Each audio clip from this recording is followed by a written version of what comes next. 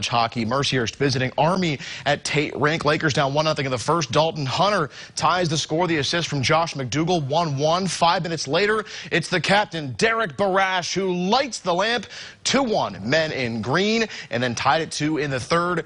It's going to be Taylor Best scoring on the power play goal. But Zach Ivancho would score to force overtime. Tied at 3. And in the extra frame, Mercyhurst falls 4-3 as Dalton McAfee scores a brutal finish for the Lakers on the road ice here.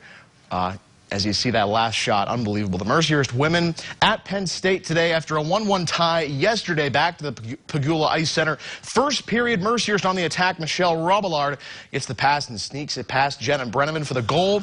But this one, well, you guessed it, just like yesterday would finish in overtime. Nobody wins. It's another tie, 2-2, the final down at PSU.